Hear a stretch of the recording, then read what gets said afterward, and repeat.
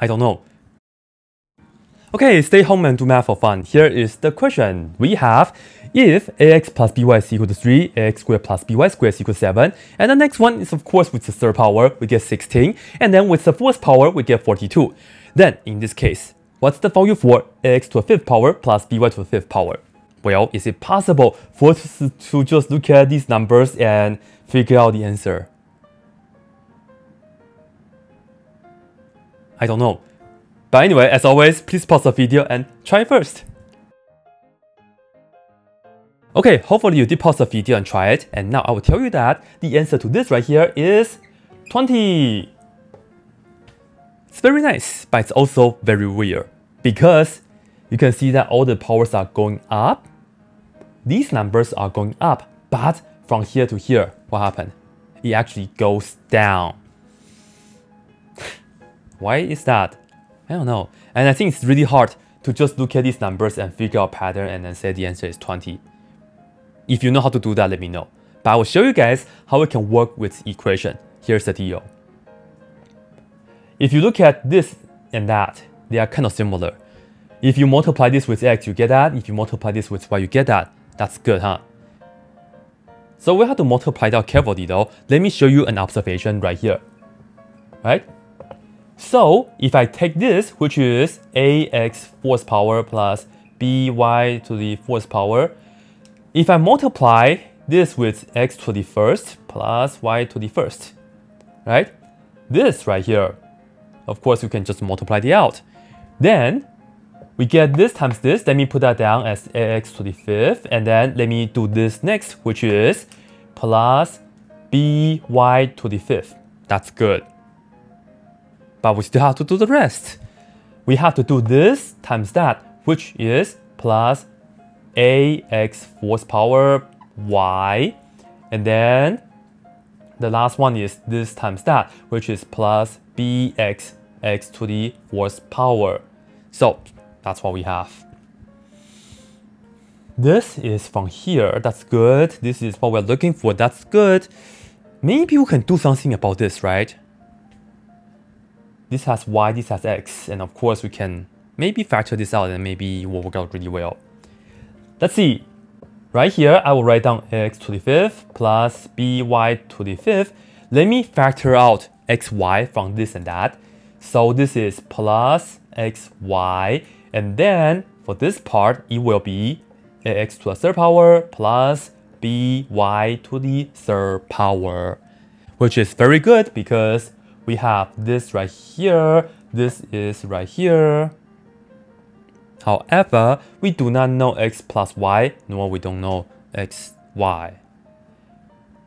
But the good thing is that we are making a good progress because we can do the similar thing with other equations, and in that case, we can actually solve for x plus y and also xy. So that's exactly the approach. But have a look first though. If you have the fourth power here, this right here, the power goes down by 1. So actually, I will start with this right here and do some multiplication like this, right? So let me write down, if we have ax squared plus by squared, and let me multiply this with x plus y.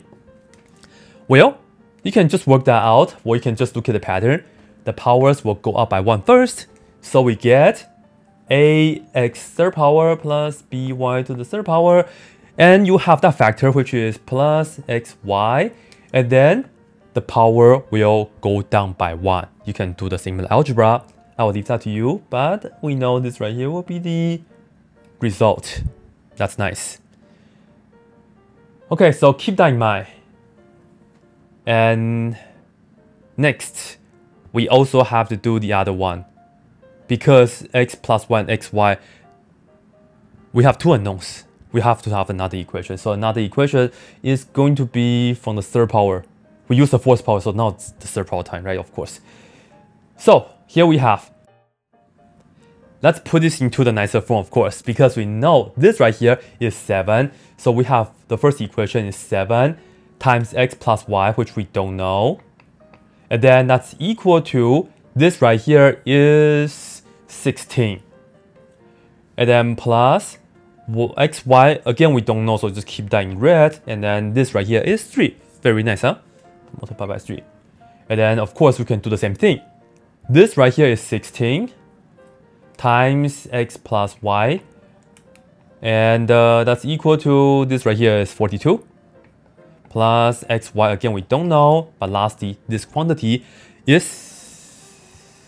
7. Do not multiply out anything.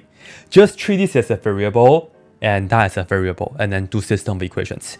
And I will tell you guys, if you do that, x plus y is negative 14. And then when you multiply the x and y together, you actually end up with negative 38, like this. And then from all this, we can just go back to our original connection here and then just solve for this right here. So this is 42. Let me just write this down right here for you guys.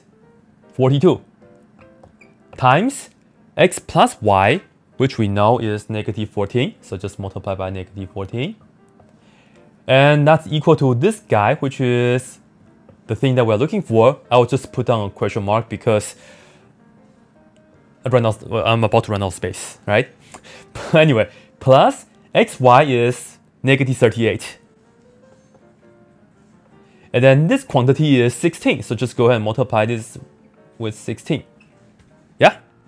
So in the end, you can see that the question mark, it will be 20. Just solve the system. No, just solve the regular equation on your own. And this right here is it. This question is actually from the 1990 AIME math competition. And 15, right? Question number 15 is actually the last question. So it's actually considered to be the harder one. But I think it's a lot of fun too. So yeah, let me know if you guys like this video. And I'll see you guys next. Bye. Well, actually, I'm sorry. As always,